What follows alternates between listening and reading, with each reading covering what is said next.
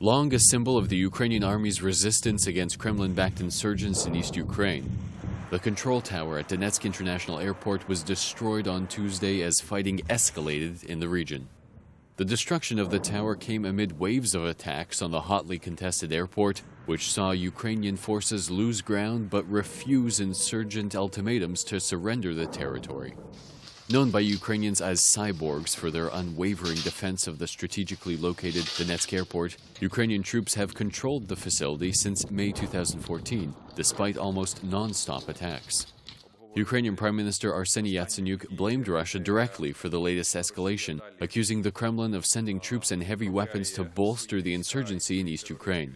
In a statement, Ukraine's National Security and Defense Council said that insurgents used mortars, tanks, anti-tank guided missiles, and heavy artillery during their assault on the airport.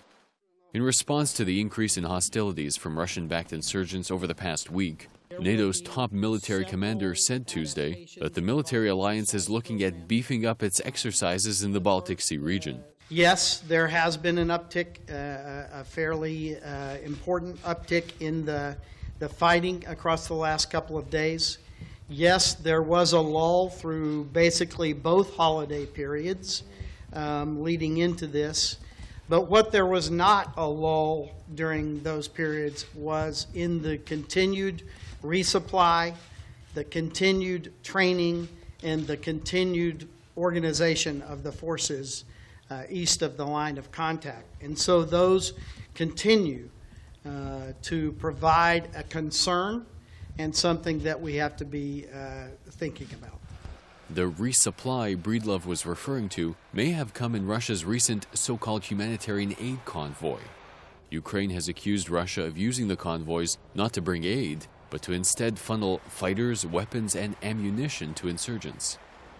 In Donetsk, Chief Monitor for the OSCE says his group has also noticed an increase in insurgent aggression.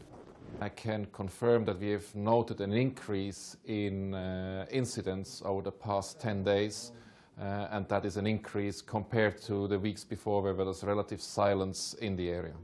Since insurgent aggression has increased over the past week, over a dozen civilians have been killed and at least the same number of Ukrainian soldiers.